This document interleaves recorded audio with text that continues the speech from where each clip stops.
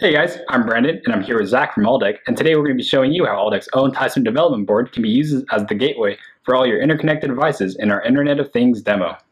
To start off, let me explain a little bit about Internet of Things, or IoT. It's the idea of providing network connectivity to everyday objects. Sensors, cameras, alarms, and many other devices can all benefit by working together in a single interconnected network.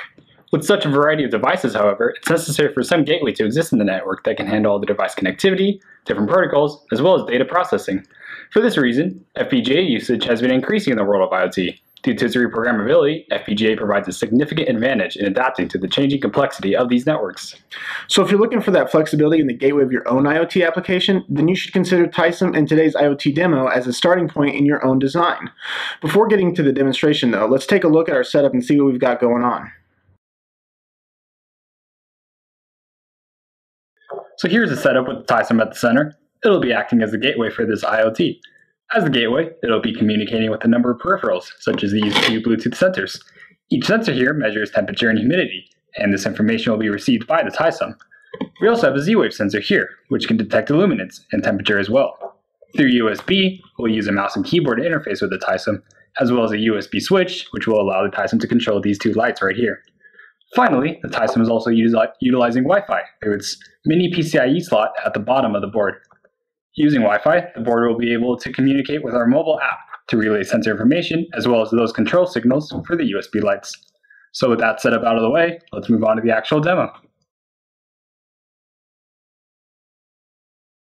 So here we actually have the demo running for you, and we pulled up the web page that's being hosted by the TySOM that you can view all of the live data being streamed from your sensors. So at the top of the page, it says Aldec TySOM IoT Gateway. And if we scroll down a little bit, we'll be able to see the data that's being read off of our Bluetooth sensors and our Z-Wave sensors. So I've actually been holding sensor 2 from the Bluetooth sensors for a while now, and you can see that it has a little bit of an elevated temperature, and that it indicates that there's been movement. That's just because I've been holding it in my hand, moving it around a little bit, warming it up, just to show you the little bit of difference in the sensors. Looking at the other sensors, we can see sensor 1 is indicating a temperature of 72 degrees, or about room temperature, and that it is currently experiencing no movement. And that's just because sensor 1 is stationary on the table here in the room. Looking at the Z-Wave sensor, we can see that it also reads temperature and this additional value of illuminance. If I go ahead and cover the Z-Wave sensor with my hand down here, we can see that the illuminance drops down to 0. And that's just because I'm blocking all the light. Removing my hand, we can see that the Z-Wave sensor updates for back to its original value of 1000. Another component of our IoT demo is that we actually have these two light switches that are controlled via USB switches, which you can control either via the web page here, or you can control via the app that we created for this IoT demo. So the app has a very similar interface as what's shown right here. It's got two switches to control two lights. If I click one switch, I can turn on one light, and if I click the other, it turns on the other. And I can control both of these lights independently.